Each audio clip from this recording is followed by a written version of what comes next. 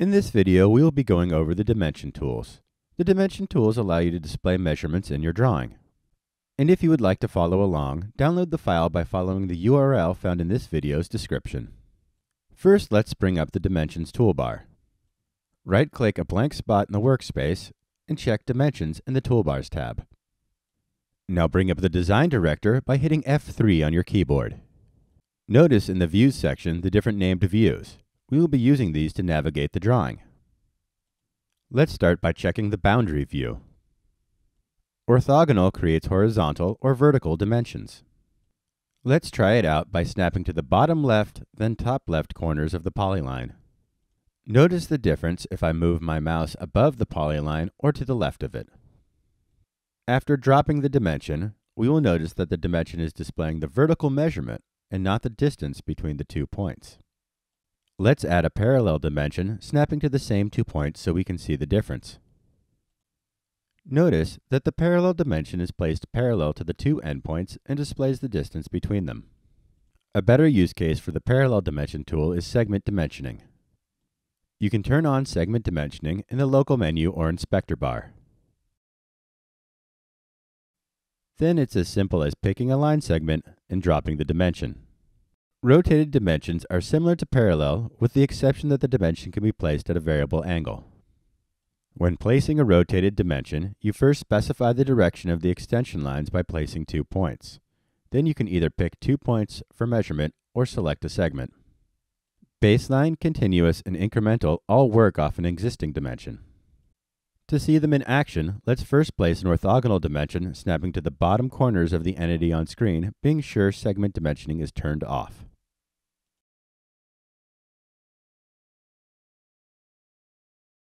Baseline creates a series of dimensions measuring the distance from the first point to the point chosen. Continuous places dimensions measuring the distance between the chosen points sequentially. Use the Edit tool to reposition the baseline dimension. Incremental is similar to baseline but places dimension text perpendicular to the chosen baseline dimension. Let's move on to the Hex Circle View and take a look at the angle, radius, and diameter dimension tools. Note that it's best to have snaps turned off when using these tools. Angle measures the angle between 2 line segments. Let's try it out on the hexagon. Simply choose 2 line segments, then drop the dimension.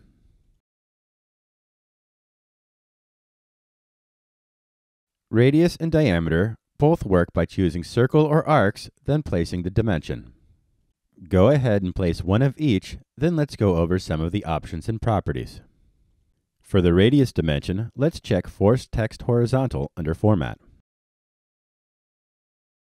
And for diameter, let's add an interior line under Advanced Format.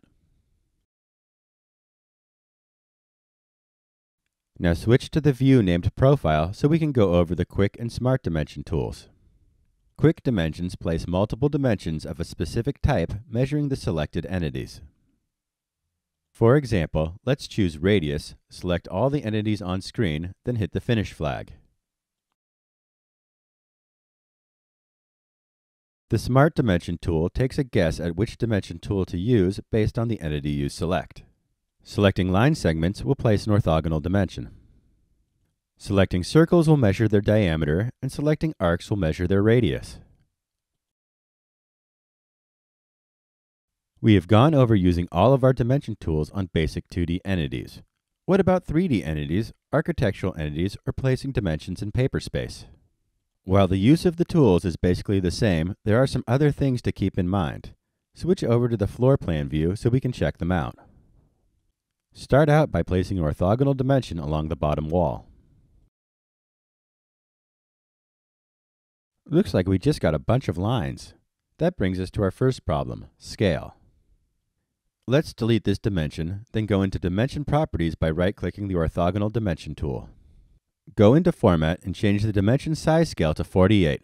This is an appropriate scale for most residential floor plans. Let's go ahead and choose different arrowheads too. Before we are done, go into General Properties and create a new property value preset, naming it Arc 48.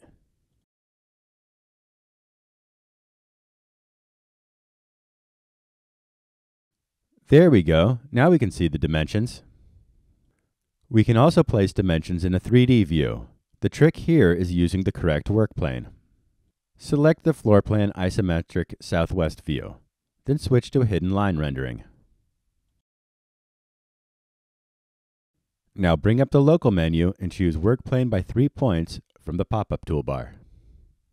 Snap to the bottom left corner for the origin, the bottom right corner for the x-axis, and the top left for the y. Now switch to the floor plan west elevation view and try placing some dimensions. If for some reason dimensions are upside down or backwards, then the work plane was created incorrectly. These dimensions can also be placed in paper space. There is no need to scale these dimensions, so let's switch back to normal dimensions. We will also need to delete the existing dimensions, so switch to Southwest View and delete any of the dimensions you see. Okay, now switch to the floor plan layout and place some dimensions.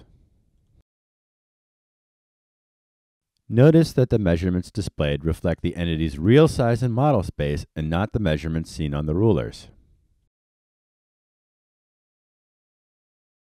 We can see similar results in the west elevation layout. No need to switch the work plane here. Notice when I select the dimension that the rest of the entities highlight blue. This is because the dimension is associative to this view, so any changes made to the entities in this view will update the measurements. And that's about it for this video. For more great videos, please subscribe to our YouTube channel. And if you have not already, please download the latest version of TurboCAD from TurboCAD.com today.